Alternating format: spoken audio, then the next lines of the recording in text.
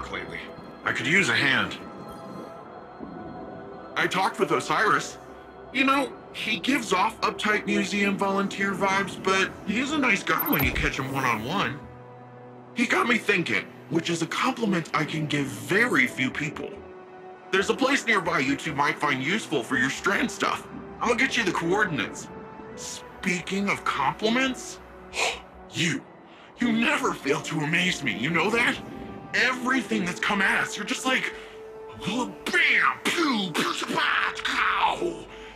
And suddenly whatever's coming at us ain't coming at us anymore. And we just keep doing it, like it's nothing. Wow. The first time Rohan told me I did a good job, I'd given up hoping for it, and by the time I got it, I didn't need it. In hindsight, I think he did that on purpose, but whatever. I promised myself I'd do it different when I took over. The old man might think compliments go straight to your head.